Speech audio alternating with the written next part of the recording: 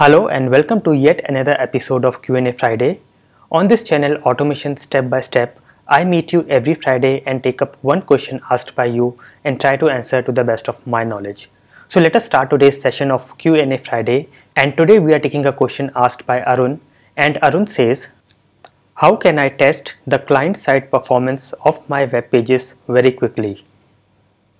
Arun, thanks for asking this question. I believe you are trying to look at a very quick and easy way on how to test the client-side performance of your web pages. So let us see how to do that.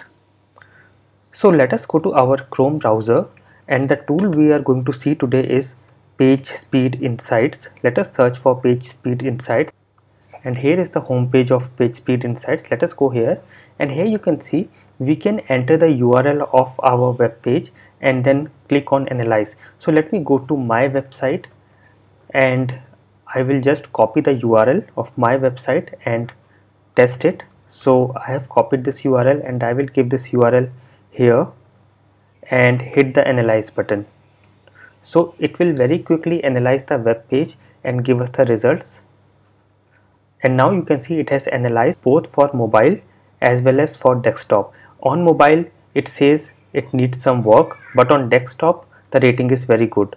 So let us see some more details. It has not just tested our application, but it has also given us some optimizations and recommendations. So you can see there is all these optimizations available, and it is saying reduce server response time and showing how to fix it. And at the end you also get some optimizations details, so how you can make your web page even more faster and improve the performance.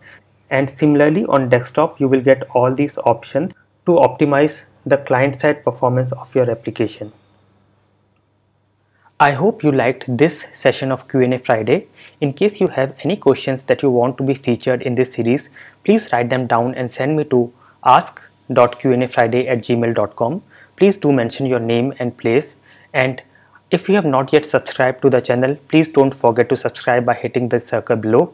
I will meet you in the next session of QnA Friday. Thanks for watching.